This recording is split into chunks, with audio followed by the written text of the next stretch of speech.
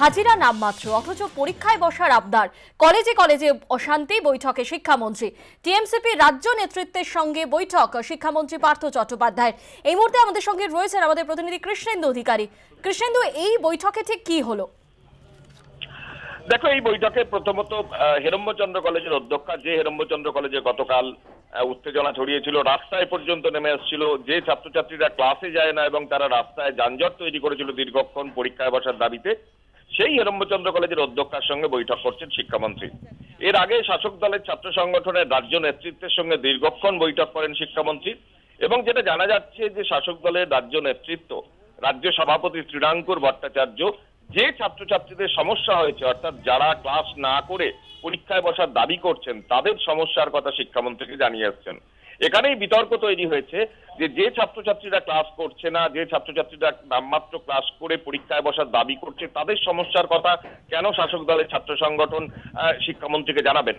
যদিও যেটা বলা হচ্ছে যে অনেক আবেদন এসছে শাসক দলের ছাত্র সংগঠনের কাছে, যারা বলছেন যে তাদের এবছরের মতো ছাড় দেওয়া হোক বা ঠিক মতো অ্যাটেন্ডেন্স নেওয়া হয়নি, সেই সমস্যার কথা শিক্ষামন্ত্রীকে জানিয়ে দেওয়া হয়েছে এবং শিক্ষামন্ত্রী চূড়ান্ত সিদ্ধান্ত নেবেন।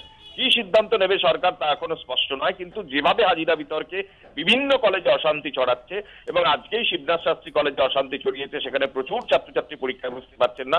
হেরম্বচন্দ্র কলেজে 400-র কাছাকাছি ছাত্রছাত্রী পরীক্ষা বসতে পারছেন না। বেহালা কলেজে সেখানেও সংখ্যাটা 200 ছাড়িয়ে গেছে এবং অধিকাংশ ক্ষেত্রে কিছু কিছু কলেজে, বেহালা কলেজ বা আমাদের স্যার গুরুদাস মহাবিদ্যালয়ে অভিযোগ উঠছে যে শাসক দলের ছাত্র সংগঠন পরিচালিত যে ছাত্র সংসদ, সেখানে তাদের টাকা দিলে তারা অ্যাটেন্ডেন্স বাড়িয়ে দেওয়ার অভিযোগ উঠছে। এমনকি তাদের সঙ্গে থাকলে অ্যাটেন্ডেন্স বাড়িয়ে দেওয়ার অভিযোগ উঠছে বা পরীক্ষায় বসতে দেওয়ার সুযোগ করে দেওয়া হবে বলে এমন অভিযোগ উঠছে।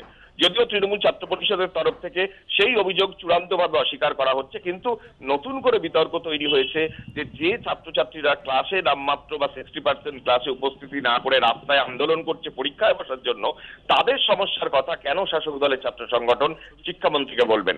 যদিও সরকার বা বিশ্ববিদ্যালয় কি সিদ্ধান্ত নেয় এখনো স্পষ্ট নয়, কিন্তু এই বৈঠক ঘিরে কৌতূহল তৈরি হয়েছে যে এত ছাত্রছাত্রীদের যে সমস্যা, যারা রাস্তায় নামছেন, সেই সমস্যার সমাধান কিভাবে মেটায় সরকার বা বিশ্ববিদ্যালয়। ধন্যবাদ কৃষ্ণেন্দু।